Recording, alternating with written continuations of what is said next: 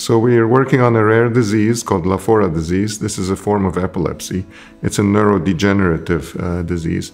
These kids are perfectly fine until very early teenage years, and then their seizures start. Once the seizures start, they just don't stop.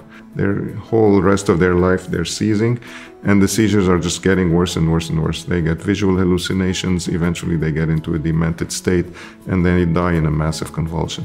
So it's a horrible disease, it's inherited, and it's known as one of the worst neurological diseases of children.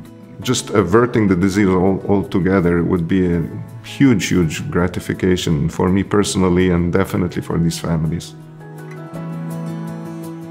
In these patients' brains, there's a disturbance in glycogen metabolism. Glycogen is the main source of energy for the brain, and it's supposed to be formed in a spherical fashion so it stays soluble in the cell. In these patients, glycogen has long branches, so it's kind of like a bad hair day for the glycogen, and it precipitates, aggregates, and accumulates into these large inclusions called Lafora bodies. And these drive a neuroinflammatory, neurodegenerative process.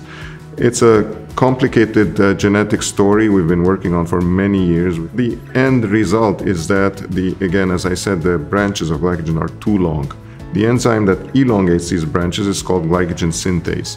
So we devised a method to downregulate glycogen synthase. These are divalent siRNA type molecules in collaboration with our colleagues at University of Massachusetts.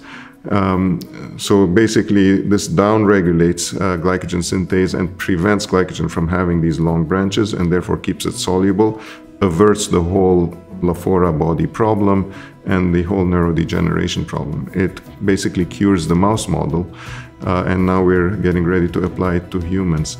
The nice thing about these divalent siRNAs is that they're very long-acting.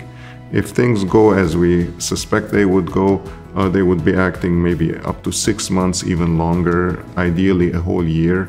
So they are administered through injection by lumbar puncture in the spinal fluid. So it would be a scenario where a patient would come once a year, get an injection, and not worry about anything for 6 months or a year, depending on how things turn out, which would be tantamount to a cure for an otherwise horrible disease. So the support of the Harrington Discovery Institute and their advisors has been instrumental in us kind of figuring out how best to develop this relatively new type of drug and get to, eventually into patients quicker. We're not anywhere near that yet, but they have put us on the correct track, and their monthly support has been really, really helpful on kind of not reinventing the wheel again and again, and kind of following a beaten track that they know from their experiences and their expertise. And so things are moving much faster than they otherwise would.